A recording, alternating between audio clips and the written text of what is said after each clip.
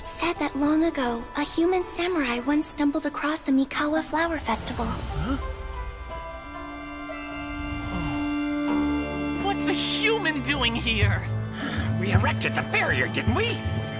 What a pain.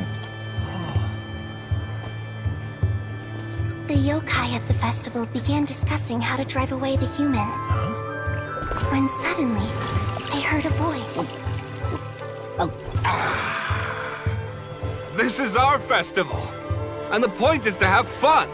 What difference does it make if a human joins us yokai? The speaker appeared to be a prominent figure among the yokai, and when he spoke, the other yokai fell silent. You there, young man. Do you drink sake? Yes, I do. Ha! Then join us. We can enjoy tonight's festivities together. And so, the yokai and samurai celebrated together.